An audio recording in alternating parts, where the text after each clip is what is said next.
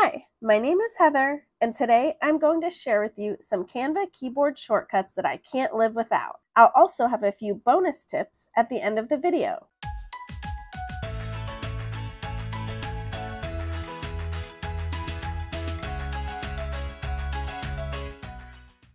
I want to give a huge thank you to Dwight Layton, who allowed me to use his book, Peppy's Cloud, in this video. I helped him with some of the layout for this book, so I had the files on hand, and I thought it would be a good way to show you how I use these shortcuts when I'm designing a children's book in Canva. First, I want to start with just the most basic keyboard shortcuts that you can use in any program, because I just want to make sure that you know these first. And those are undo and redo and copy and paste. So if you do something like delete someone and you want it back, so you want to undo what you just did, you can just do Command or Control Z. And then if you want to redo what you did, you can just do Command or Control Y.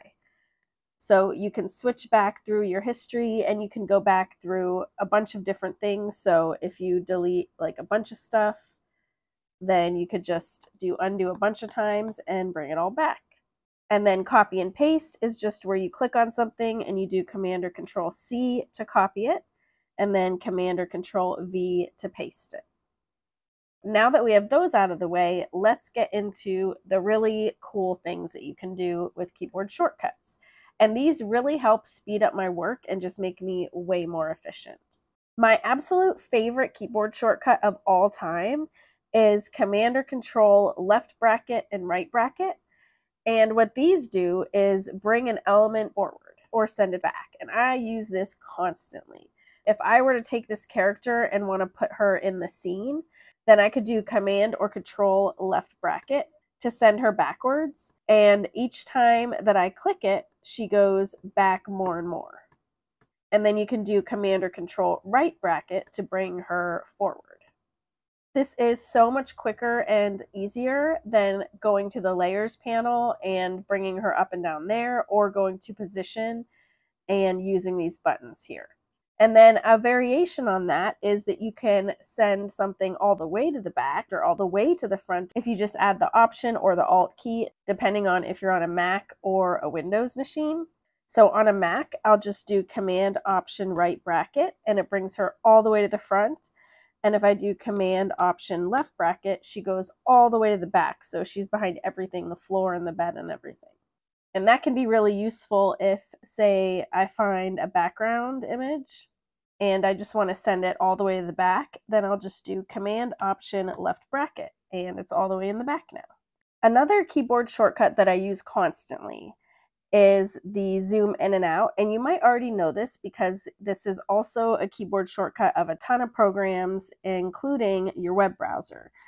And all you do is Command or Control plus or minus, and you can zoom in and out. So I use that a lot because a lot of times I am moving something really little and maybe I just need to get it right in the perfect little spot. So I will zoom in really far so that I can really see exactly what I'm doing. Another thing that I use all the time is Shift R, and that will show and hide your rulers and guides.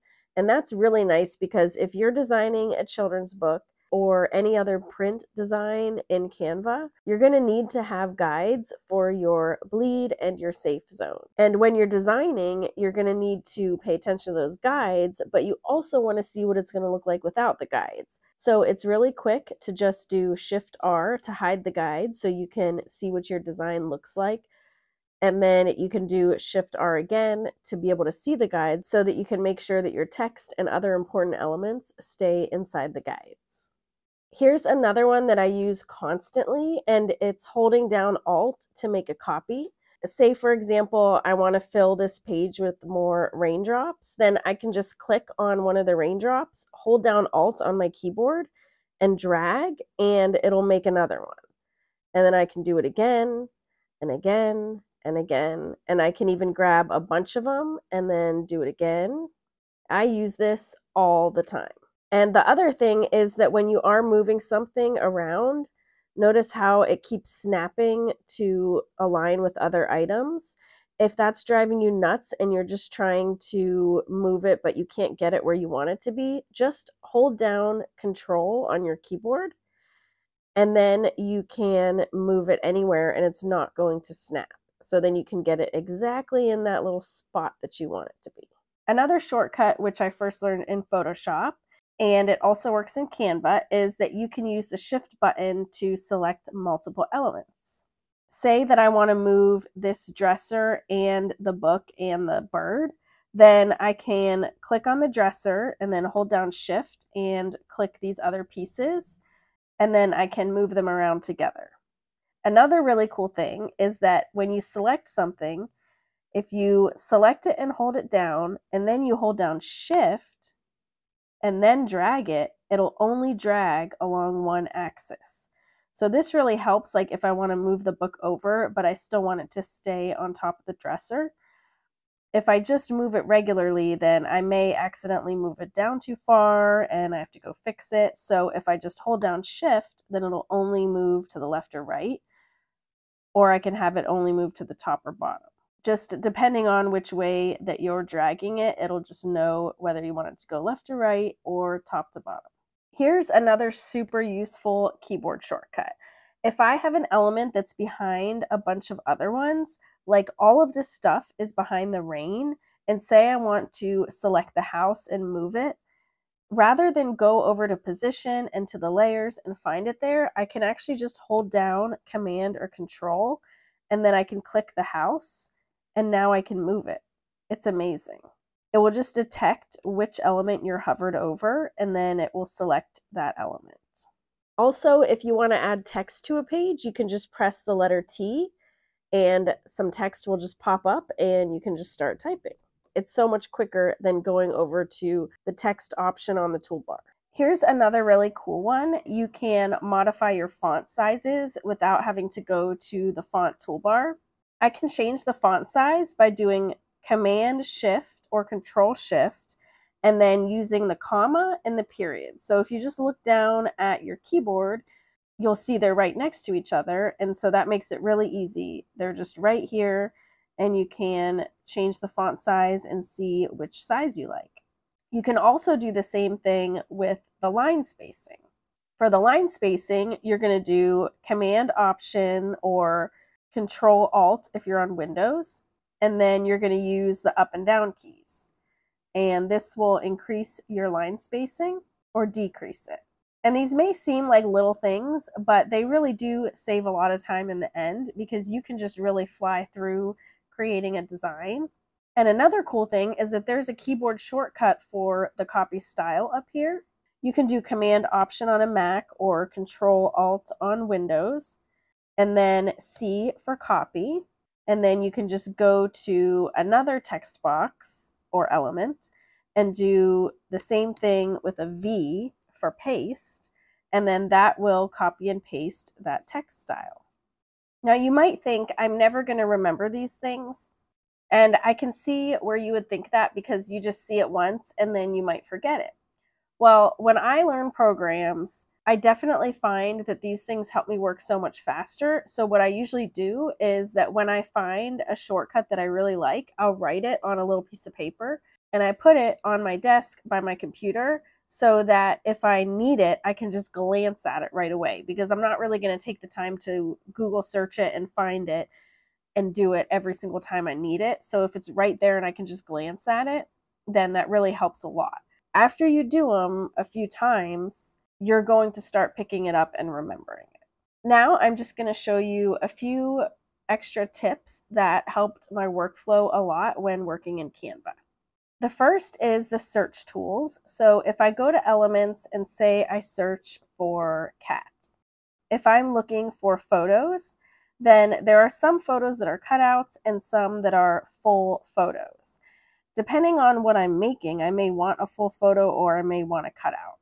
If I go up here to the filters, then I can select cutouts only. And now it's all the cutout kitty cats. There's also some color filters here, which don't always work great, but you can try it. So if I want all gray cats, I can click the gray.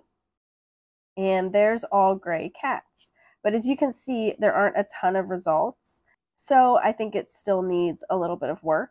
But it is good to know because hopefully it will improve more in the future.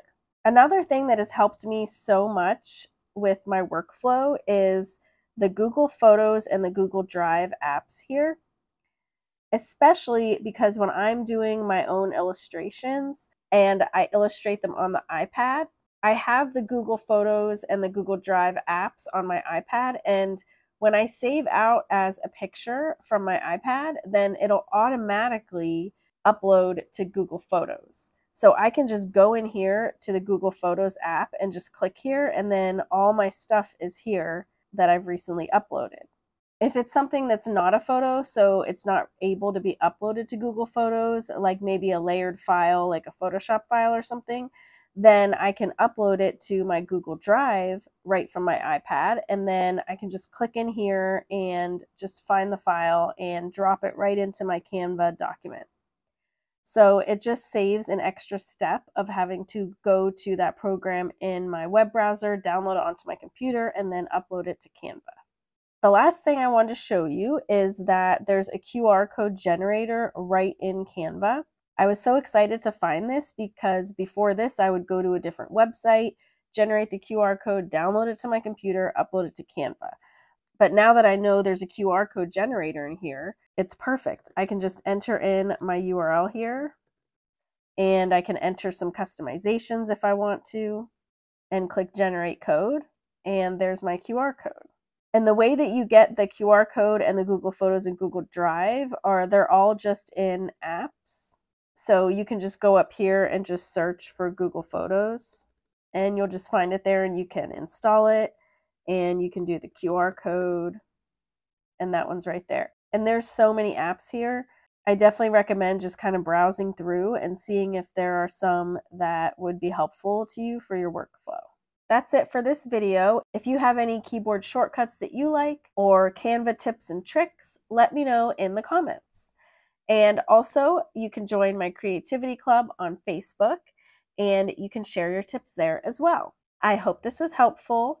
If you have any questions, let me know in the comments, or as always, you can email me at heather@heathercash.com. And if you like this video, please give it a thumbs up and subscribe so I know to make more videos like this. Thanks so much for watching. Bye.